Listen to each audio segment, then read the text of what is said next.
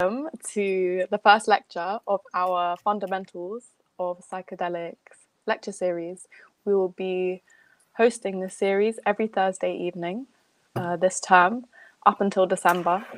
And we are kicking off with our Neuroscience of Psychedelics. So without further ado, I know that everybody's been waiting, and apologies for the delay. We are so delighted to have Manesh joining us from Canada today, AKA the psychedelic scientist. Please do check him out. Please also note that throughout the talk, stick any questions that you have in the chat. I'll be monitoring those and then we can run through at the end. Please also feel free to introduce yourself in the chat, where you're joining from as well. And let us begin. Awesome. Well, thanks so much. Sorry for the time zone confusion. Seems to always happen somehow. So I won't take any longer and we'll just dive straight into it. Let's see.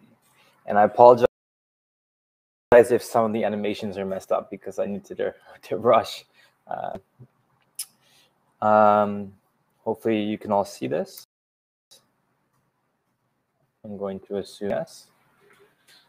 Cool. So yeah, in this talk, I'm going to be going over some of the fundamentals of psychedelic neuroscience, as the title says. I'll be walking through some basic background on neuroscience, and then moving into psychedelics. But this does not apply. So first, I want to say, in this talk, I'll be talking mainly about the so-called classic psychedelics, which typically is thought to include LSD, psilocybin, DMT/ayahuasca, and mescaline. Some people exclude mescaline, but it is technically a classic psychedelic because it was actually the first one to be widely acknowledged in Western contexts at the beginning of the 19th century. And the thing that brings these different drugs together is that they mainly work on the serotonin system in the brain, and they work in a manner that's very different than other drugs such as MDMA, ketamine, or ibogaine, or salvia, for example. So before I dive into some more neuroscience stuff and psychedelics, I just want to walk through an understanding of the brain in terms of different spatial scales. So we could think of the brain in a variety of different ways, right? So one is at the level of a neuron, so just a brain cell. And the thing about neurons is that they're grouped in layers. That's why there's these different colors with different numbers. There's across the cortex, which is the more advanced part of the brain in humans, there are 6 layers. And each layer has a different role in terms of input, output, etc. roles in terms of connectivity. And so for our purposes, we just need to know that, there are something called an individual neuron, which the brain is made up of. There are 100 billion around there, around 100 billion in the brain. And they group into populations. So it's a little image of population. Of course, the population in reality is from 100,000 to 500,000 to even 1 million neurons that are interconnected and thought to play some unified role. And again, these are kind of arranged in layers. So it's not just a sheet, there's 6 layers of them. So that's something to remember. It'll be relevant later. And then if we go up from neural populations, then you get to the level of brain regions, which is, you could say, a few different neural populations which are grouped together. And brain regions are defined in a variety of ways, but here is a map defined based on brain imaging fMRI data. And you can see each little, we call them parcels. So every parcel here, the way it's broken down into small pieces, I believe there's something around 400 regions here, differentiated based on the fact that in a given region, the neuron populations in there are more connected to each other than the rest of the brain. And then if you go up to another level, then you get your brain networks. So here, for example, in red is everyone's favorite, the default mode network, which is and brain networks are just groups of brain regions which work together more often than not to perform shared functions. And so the default mode network in this red color, and then visual in purple. Then you get what's called the frontoparietal control network in orange, and so on. And so you could think of the brain as going from neurons to populations to regions to networks. Of course, there's other things in here, but this is enough for our understanding today. And so, as I mentioned, the brain is composed of around 100 billion neurons. And the thing is, these neurons don't physically touch. They communicate via chemical signals called neurotransmitters at what are called synapses. And so here you could see there's two neurons, and they connect. So the axon of one neuron attaches to the dendrites, which is the receiving part of the other neuron. And they affect each other through these junctions called synapses. So again, these are not touching each other. They're coming very, very close at the level of nanometers. And what we call the presynaptic neuron, the neuron delivering the information or the neural impulse, releases neurotransmitters into this junction. And then depending on what receptors this other neuron has, it'll activate or modulate its firing. So these little things are the receptors, which are little membrane proteins. And so this one, let's say this region, this neuron got activated, and now it's releasing these neurotransmitter molecules, and they attach onto the other receptor, other neurons' receptors. And the thing is, a given neurotransmitter can only affect a neuron if that neuron has receptors for it. So every neuron doesn't have receptors for every neurotransmitter. And so one way to think about it is that neurotransmitters are kind of like keys, and the receptor is a lock. In this case, neurotransmitter B won't fit into this neuron, let's say, or this receptor because it doesn't fit. And so there's this selectivity where given receptors are needed in order for a neuron to be influenced by neurotransmitters. And so something to say at the beginning is that psychedelic drugs, such as ones I mentioned, do not directly release neurotransmitters, but they actually act as if they are neurotransmitters at certain receptors. And in particular, with the class of psychedelics, it's the serotonin 2A receptor that seems to be most important. So they act as if they're serotonin at this particular serotonin receptor to elicit their main effects. But stepping back a bit, what are all the receptors that these classic psychedelics, CPs, I abbreviated here, what do they hit? So actually a lot more than just the serotonin 2A receptor. So 5-HT is, I guess, shorthand for serotonin. It stands for 5-hydroxytryptamine, which is the chemical name of serotonin. And so you get the 5-HT 1A, 2B, 2A, 2B, 2C, 5, 6, 7. So it hits a lot of different receptors. An exception here is that mescaline doesn't really hit the 1A, which is actually an important property of it. I should mention here that 1A and 2A are the most abundant serotonin neurotransmitters, receptors in the brain. And then overall, these classic psychedelics don't really hit dopamine very much at all, with the exception of LSD, which actually hits a number of dopamine receptors, the D1, 2, 3, 4, 5. The other ones have pretty low affinity, and even that, it's limited to the D3. So overall, dopamine doesn't really play a central role in psychedelic effects, and it's unclear. We don't really know what these dopamine receptors are doing in terms of LSD. And then you also activate what's called the alpha adrenergic receptors, and then also DMT uniquely activates this other receptor called the sigma-1 receptor. And so, but at the end of the day, studies have shown that the serotonin 2A, the 5-HT2A, is most important for psychedelic effects for all these drugs, because if you specifically block it, then you block people who don't have an experience. You could take all the LSD you want and you won't trip.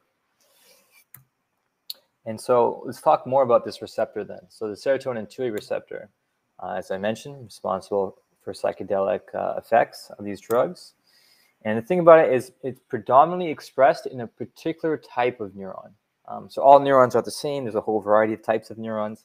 And so this one neuron that the serotonin 2A receptor seems to be on the most are what are called layer 5 pyramidal neurons. And these are actually some of the most complex cells and are really important in terms of integrating information.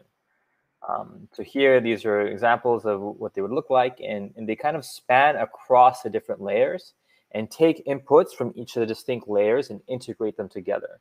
So there are these kind of more complex information integration neurons in the brain.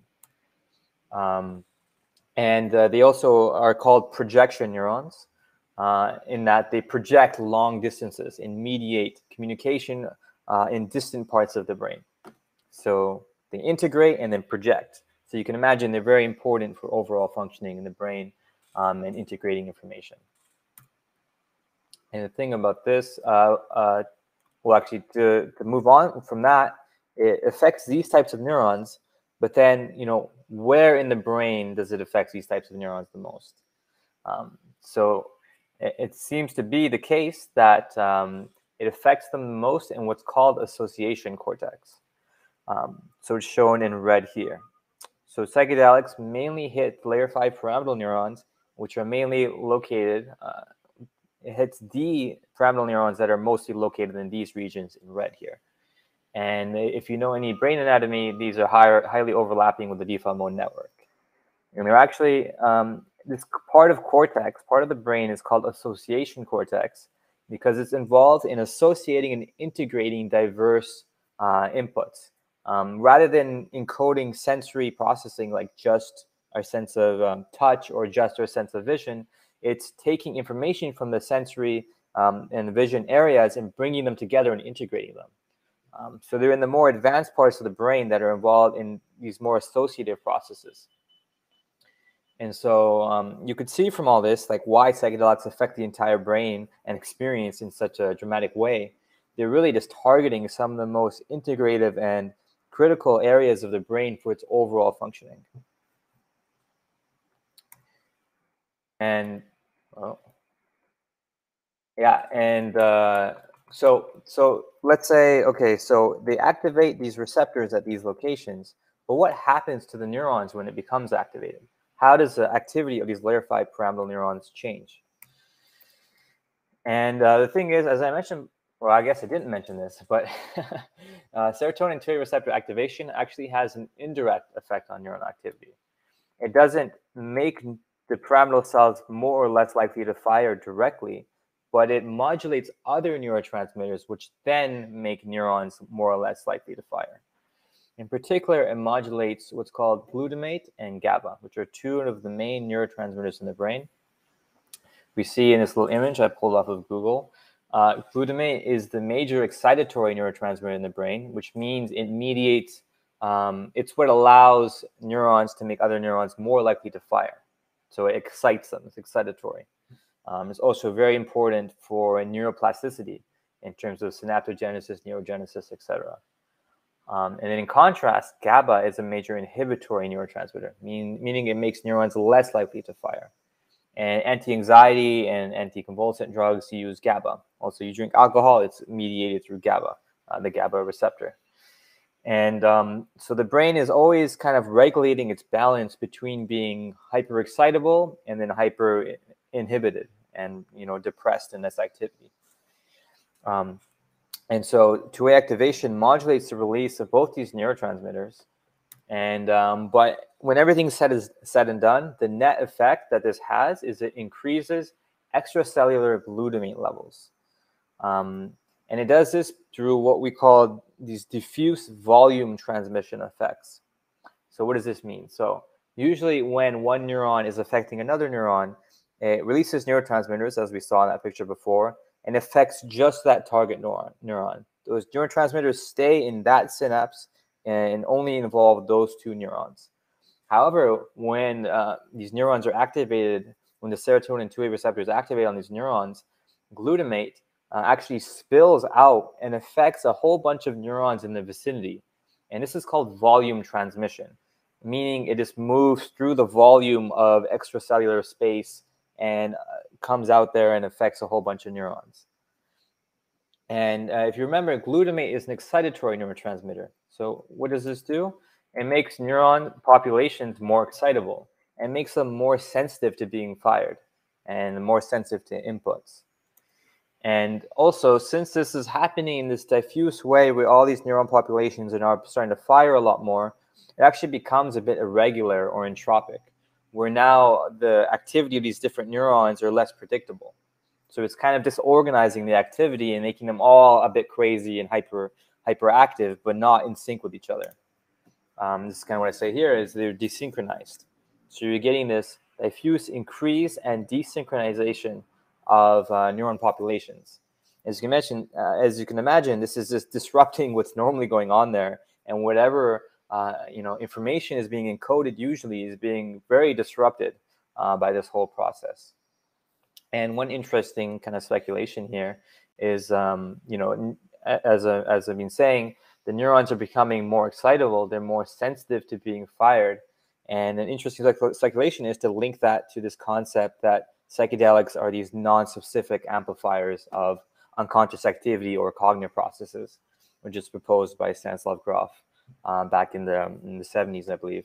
And it's just making our brain more sensitive overall, and which, yeah, again, lines up with a lot of people's experiences, I think. And so that's what it does to like kind of neuron activity at the level of neurons and populations of neurons. And another thing it does is that activating the 2A receptor boosts neuroplasticity, again, through glutamate processes, because glutamate is essential for regulating neuroplasticity in the brain. And in particular, 2A activation can lead to increased synaptogenesis, so the creation of new synapses, spinogenesis, the creation of new spines. And what that means is on a receiving neuron, on the dendrites, which receive inputs from other neurons, it can only make synapses where there's what's called dendritic spines. So you could think of a spine as a landing spot for another neuron to come and affect that neuron. So it's creating more landing spots on the receiving neuron. And then neuritogenesis, this more so refers to development, when it makes kind of brain stem cells more likely to turn into neurons. And of course, lots of thoughts can come up in relation to Stone Age theory in relation to that, and we could talk about that after in the Q&A. And it does these things, again, through what's essentially mediated by glutamate activity, which then leads to changes in gene expression and in the presence of certain proteins such as brain-derived neurotrophic factor, and also just modulating different intracellular signaling pathways that lead these neurons to change in their shape and size and grow spines and all the rest. And something that's been found also related to this in mice is that psychedelics help them unlearn fears. So we call this fear memory extinction, or extinction memory. And so this is, again, suggesting greater neuroplasticity and flexibility in habits or learning, essentially. However, this has really been only shown in mice and in vitro, so in neurons in a little dish. Given like difficulties around, methodological difficulties, this hasn't been shown directly in humans, because we have to do it quite indirectly in humans, because we can't really open up, the brain and look at dendritic spines or whatever, these very, very fine scale things. But there is ongoing research at ICL, actually, I think led by David Eritzo and others, looking to find indirect measures of plasticity that you can look at in humans, which might be able to allow us to bring these mouse findings into humans. And yeah, so that's how I wanted to bring back and talk about the brain scale. So, we saw neurons, makes them excitable, as well as at the population level. And at the neuron level, makes them grow dendritic spines, which occur on these little parts here. And now let's talk about brain regions. So, you get these neuron level changes in terms of neuroplasticity, making new connections, more chances for synapses to grow. And then neurons are also becoming hyper-excitable and entropic and desynchronized. So then when you scale up and look at a level of a brain region, which again is composed of something on the order of like 1 million to maybe even like hundreds of millions of neurons, what's happening there? And then we'll get to the networks as well. So the best look, perhaps the best look we have at brain region level desynchronization is using what's called MEG, which is a technique that essentially uses magnetic signals in order to index brain activity. And you're able to see at a very fine temporal scale, so on the order of milliseconds, how are populations of neurons firing in sync with each other. And the thing is, they fire in sync with each other at different frequencies. Some will fire in sync at 1 to 4 cycles per second. Some will do it to 8 to 15. Some will do it even faster at 30 to 50 in the gamma frequency band. And so at different rates, neurons are syncing with each other to some degree. And this is what you call brain waves or brain rhythms. And one way of measuring this is through oscillatory power, basically the power of the oscillation in a given frequency, which basically gives an index of how synchronized neurons are with respect to that given frequency. Remember, a frequency can be 1 to 5 times a second, 5 to 10, 10 to 20, etc. And in general, if there's high power in a given frequency, it means that there's more neurons firing in synchrony at that frequency. And so what happens when you give somebody a psychedelic and you look at their brain waves? So this first picture is with psilocybin, and these are different frequency bands, right, at different hertz. So hertz is cycles per second. And you see, if you look on this little color axis thing here, increases would be in yellow and red, and decreases would be in purple. As you can see, there's no yellow or red here. It's all very purple, especially in the alpha band. So this is showing that overall, the synchronization of neurons in these different frequency bands are trending towards being decreased, especially in alpha and beta. Something I can say now is that these alpha changes are actually correlated with ego dissolution pretty strongly in this data set. So to suggest that this desynchronization, particularly in this part of the brain, in the so-called posterior cingulate cortex, might be related to the experience of ego dissolution. So this is with psilocybin, and this one is with LSD.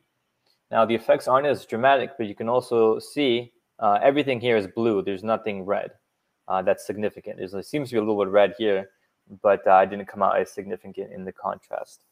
And again, in alpha, you see these changes in this kind of posterior cingulate / precuneus area, which is related to ego dissolution. And so again, these two MEG findings with LSD and psilocybin are showing at the brain region level how there's desynchronization across all the frequency bands, it seems. So then what does this mean at the level of brain networks? So now you're getting this kind of desynchronization at the level of regions. But then how about when we look at how all these regions are connecting with each other? And so as you probably know, the overall thing found in psychedelic studies to date is that networks become less integrated within themselves and more integrated between each other. So this is to say that the brain becomes less modular and less integrated. There's kind of a blurring of functional boundaries where the areas processing vision are less distinct from the default mode network, are also less distinct from areas related to sense of touch, and so on. And so you get this increased integration in the brain, which again, it kind of follows in line with this whole disorganization, desynchronization process, because it's blurring the usual kind of constrained and typical patterns of connectivity and activity, and kind of overwhelming it with this kind of entropy and desynchronization.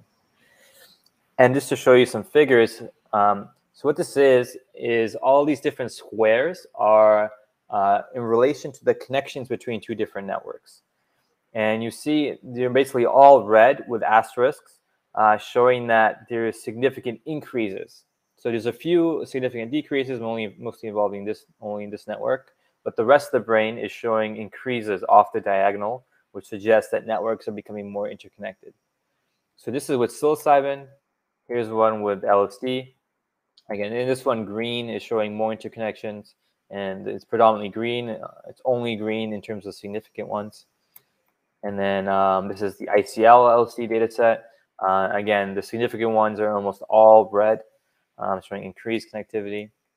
And then you get this, everyone's favorite, image you see in the media, showing all these connections. And an important thing about this image is that the connections are long range. For example, a short range connection would be just green to green or blue to blue. You don't really see much of those increase. What you're seeing is green to red, just purple to dark blue, yellow to red. And these suggest connections across networks because each color is a different network. So it's not necessarily that it's not that networks are becoming more integrated within themselves. It's that they're becoming more integrated with other networks. And this is again shown here.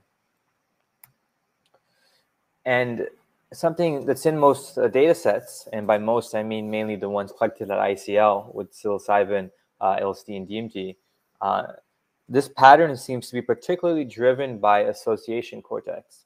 So if you remember, association cortex is the more advanced part of the brain that integrates different senses, sensory information, and so on at a very high level in the brain. And these regions also have the highest density of serotonin 2A receptors. And it seems that these regions show the most increases in connectivity to the rest of the brain. So to link that, so here we're getting networks are becoming more integrated with each other, but then this seems to be likely be driven by the fact that these regions of the brain, which are usually responsible for integration, are now integrating to a much greater degree. So these particular association network regions are possibly what are driving the whole brain to become more interconnected. And it checks out if you go back down the hierarchy to the level of neuron populations. And then you also get, so this is in terms of the number of connections that are between regions and how connected they are. But then the brain is, of course, very dynamic. It's always changing in time. And so how can we understand how psychedelics affect the complexity or diversity or entropy of brain dynamics? So big surprise, activity and connectivity dynamics become more complex, diverse, unpredictable, entropic, however you want to say it. Although there is some nuance because there are particular measures that apply to each of these adjectives here. And so how is this shown exactly in terms of the data? So one is in terms of increased time series entropy. What this means is how entropic the activity of a particular brain region is over time. And what entropy means, we can understand it in this context, it's just being unpredictable. Like if you looked at, let's say a brain region is active over 10 seconds. The question is, if we looked at seconds, let's say 1 to 5, can we predict seconds 5 to 10? And the extent to which you can do that is, inversely related to entropy. So if you can't predict 5 to 10 based on 1 to 5, or it's very hard to predict 5 to 10, then we could say that time series is more entropic. And so, this study with LSD found that a big part of the brain overlapping with association cortex, but also visual cortex, became more entropic in its activity. It's more unpredictable over time. And notably, there were no decreases, so nowhere became less unpredictable. And so this is at the level of a region's activity, but then also the level of connectivity between regions, how regions interact with each other. A lot of evidence that suggesting that the brain becomes more complex and enters into a greater set of brain states. In a very toy kind of model of showing this, let's look at this top one first. So there's 4 regions here: left hippocampus, right hippocampus, left anterior cingulate cortex, right anterior cingulate cortex. And these lines show different ways they can connect. So this top one is placebo. And you could see these can connect, and so on. And they found that with psilocybin, there are all sorts of new connectivity patterns emerging, ways that they're interacting that they just weren't interacting with placebo. And this is kind of a kind of framework that we can understand what it means to have a greater diversity of brain states. There are just more configurations that different brain networks are coming into, or brain regions and networks. And there's also this cool paper that came out more recently showing how the brain is more flexible in transitioning between states. So how we can visualize this is that if you think of each state as this, let's say you're rolling a ball on a plane, and whether it falls into one of these troughs or valleys, depend and how long it stays in there depends how deep it is, right? So if there's like very deep holes and the ball falls, it's going to take a lot of energy going up the sides, and maybe you'll finally get out. And then so you could say the depth of these basins or troughs or valleys, or whatever you want to call them, represents a brain state. And how deep it is represents kind of how much you can get stuck in it. And then, how steep you have to move to get out of it is proportional to the amount of energy it takes to get there. And this study basically, through some very complicated but very cool analyses, found that LSD seems to flatten this landscape so that it's easier to go in and out of different states. And you can see how this relates to flexibility and diversity in brain dynamics. Now we're able to hop state to state and access all sorts of states that usually we don't get to because we're getting stuck in the states that are deeper or more sticky or like pull us in. And this is also shown in this matrix where each one of these is a different brain state. And this is representing the transition energy. So how much energy is needed to transition between these states. And again, if you look at these values, it goes from -4 to -8. So there's nothing positive. So it's all decreases, showing that in LSD, there's reduced energy needed to transition between these states, which again is consistent with this whole idea here as is visually shown. So overall, yeah, so the brain in terms of its dynamics over time is just becoming a bit more complex and diverse and transitioning into all sorts of states that usually we're not entering into. So a little summary slide. So via serotonin 2A activation, psychedelics make regions in association cortex hyperexcitable and desynchronized. And again, this is through modulating glutamate release in layer 5 pyramidal cells. And so this, again, makes them very excitable, very sensitive to being fired by inputs, and then also desynchronized in relation to each other. If you take that up a level, this translates to a blurring of regular functional boundaries, which are encoded by the usual synchronized activity. And this leads the brain to just become more interconnected. There's less structure in terms of differentiating different areas and networks. And everything's becoming a bit more blurred and sharing more information. And then since everything is more interconnected now, you can see how now there's a greater set of possible configurations of connections that you can enter into. And over time, this leads to a greater complexity of brain dynamics, where it configures into this state and then this state and this state in a way that's much more loose and flexible and relatively unconstrained. And somehow all of this translates into the different aspects of our crazy psychedelic experiences. And I should say, this model that I've said here, there's a lot of details that need to be filled in, a lot of uncertainties, a number of conflicting findings, and a lot of detail I didn't go into here. So although this seems to be a very intuitive, reasonable way that things might be working, there's a lot more to it, and we really are in our early stages of learning about these things. But I think this is a good and compelling story, given the research to date. But more research is needed. And so something I also want to share and talk about, because you guys probably are very interested, is an overarching theories bringing this together. So the one proposed by Robin Carhart-Harris, which I'm sure you all are aware of, is his entropic brain theory. And he originally published this back in 2014. And basically, it hinges on this idea between primary process and secondary process thinking, which comes from psychodynamic conceptions of the mind from Sigmund Freud. Basically, let's start with secondary. Secondary process thinking is thinking that's rational and reasonable, and it's based on reality. It's kind of our mature, human cognitive way of approaching the world. Things have to make sense. Everything's logical. 1 + 1 = 2. It's structured, orderly, stable. Our usual way of perceiving the world. And then primary process is you could think of it as an evolutionarily prior or developmentally prior mode of thinking, where kind of there's less structure. It's more disorganized. 1 + 1 can equal 3, and things aren't logically coherent and consistent. People who are in early psychosis have this kind of mental state where things just don't make sense, and there's no rational kind of structure to their thinking. And also, your thinking gets very visual and imagistic in character, rather than necessarily being highly verbal and structured in terms of reasonable syntax and sentence structure.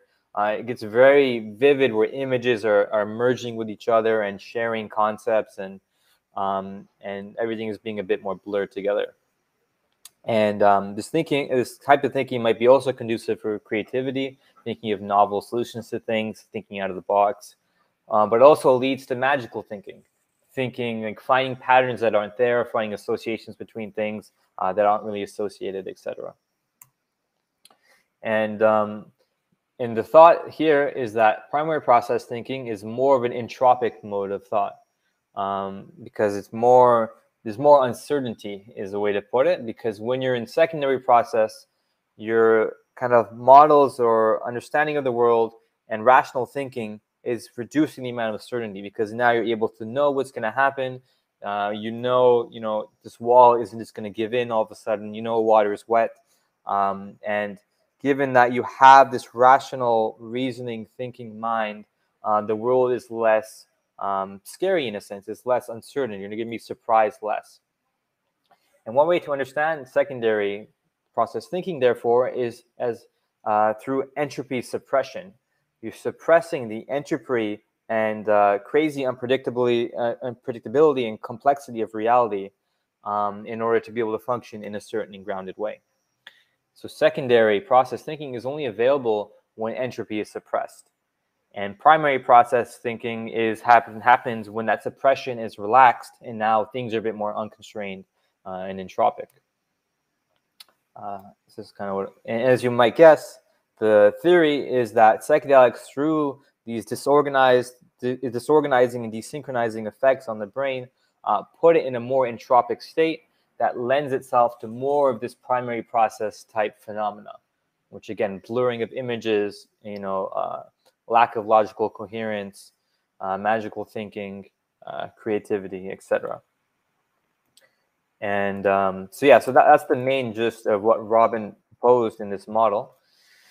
And he actually takes it a bit further in terms of the brain and says the default mode network, which is a particular network in the brain we could talk about in the Q&A. I'm not sure how familiar you are with it. Is what is suppressing the entropy of these more primitive parts of the brain. Because the default mode network, you can actually say, you could say association cortex, because default mode network is highly overlapping with association cortex. So you could say these more advanced, integrative, high-level parts of the brain are suppressing the entropy of lower-level ones and giving them a sort of structure and order. So that's entropic brain theory in a nutshell. And Robin actually built on that with this new model, which is consistent and expands upon this first one. He released this, I think, in 2019, called Rebus and the Anarchic Brain. Most of you have probably heard of it. Rebus stands for Relaxed Beliefs Under Psychedelics.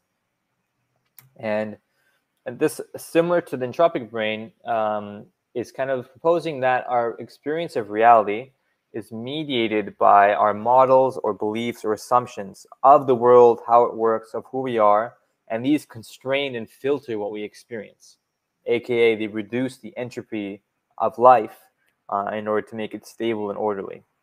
But this is making a specific claim based on the idea that we have our brain encodes these high-level models which are constraining our low-level experience of the world. And the idea is that by, again, inducing this entropic desynchronized activity, psychedelics are making these high-level models less rigid.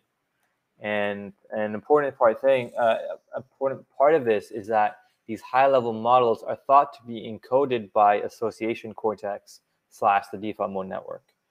So if you recall what I've been saying before, these areas in association cortex have the most 2A receptors, become the most desynchronized, and become the most interconnected with the rest of the brain. So it's interesting that these high-level regions, which are involved in our processes of memory, of making sense of our world, of our sense of self, of thinking about the beliefs of other people, that these complex regions are becoming seemingly the most altered under a psychedelic. And it fits with this because by making those regions altered, you're making the beliefs and assumptions and knowledge that they encode less rigid. And this makes our experience more malleable, unconstrained, and flexible. And the idea is that by making our models and our frameworks for who we are and how the world is less rigid and more open to being changed, this allows us to, gives us an opportunity to revise these models or beliefs or assumptions in a healthier way. It also opens us up to more information, because usually if we have certainty about this or feel like we have certainty about this, that blocks us from seeing things as they actually are. We might, for example, to put it in a kind of more clinically relevant way, let's say somebody had some trauma growing up and they internalize the belief that, they don't deserve success or they're not worthy of success. Then, as they grow up, they're going to close themselves off to things that prove that otherwise.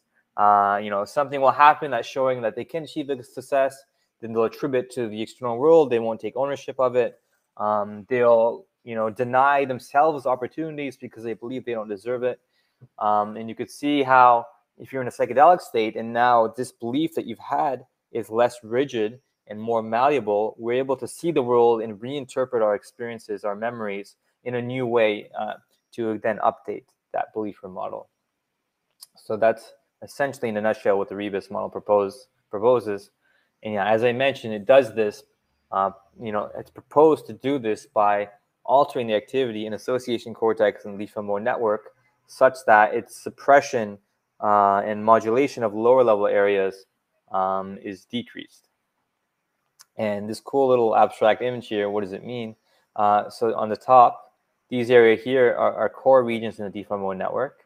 And this large arrow going down to this area in the medial temporal lobe involved in memory is suggesting that our models or assumptions send down top-down projections and decrease the flexibility of our beliefs and our access to our memories.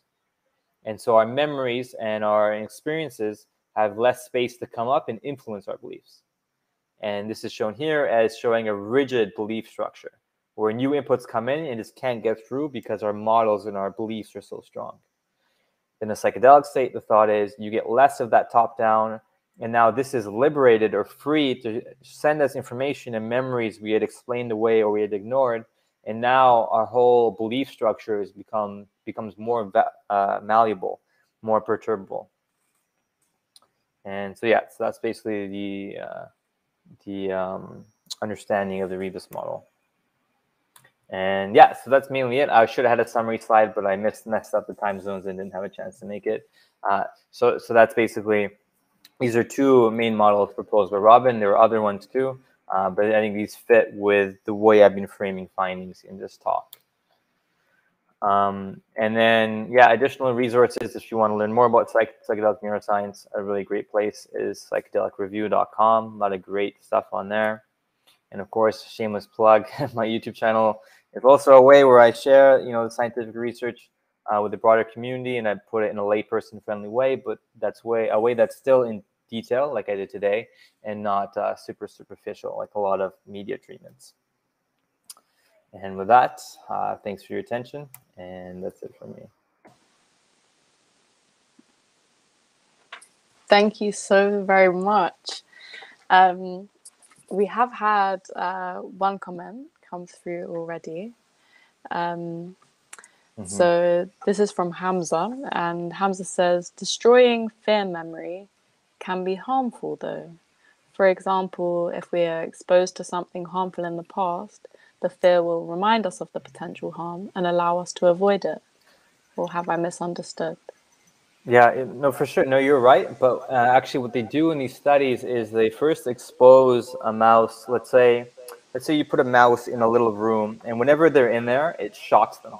It shocks them every 3 minutes. And then soon they'll go in there and they'll start to freak out, obviously, because they're going to get shocked. But then even if you turn the shocks off, they'll still go in there and get scared and take a long time to now learn that it's not dangerous anymore. So when I say it enhances fear extinction learning, or fear learning extinction, whatever it is, but it means that when they go in this place that's no longer dangerous, that used to be, they're faster in learning that it's no longer dangerous. So they're faster in unlearning these kind of fear responses, which are no longer relevant or adaptive. So it's not that they forget how dangerous it is and they go and hurt themselves. It's a bit different. Thank you. Would you be able to talk a little bit about the research that you're doing? Yeah, for sure. In relation to psychedelics, so I've been collaborating with Robin a lot and a few different projects. Him and Chris Timmerman, who's also at ICL. You're looking at their psilocybin, LSD, and DMT data, trying to analyze it in new ways. Because in the past, each of these things have been analyzed separately, and I'm trying to find what are common across them. How can we get into understanding in more detail the changes to brain networks, and also how different types of analyses and processing pipelines change the results. So, I mean, the short way to say it is I'm looking at commonalities between these three drugs in terms of brain imaging to shed light on what's common across them and how that relates to people's experiences.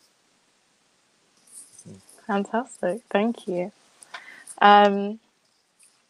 We haven't got any more questions at the moment. So for now, I would just like to thank everybody for joining. It was an absolute pleasure to meet so many of you at Freshers Fair on Tuesday. I think we've got now 90 members already, which is fantastic. And it's good to have the society back up and running, and now with some regular events going on. And thank you so much again, Manesh, for speaking at our first event. Hopefully we can have you back perhaps for our conference in the new year. We would love to host you. For sure. Awesome. Yeah, no, thank you so much for the invite. I'm always happy to share about this stuff and spread the knowledge. And yeah, definitely keep me posted about the conference. That sounds cool. Thank you so much.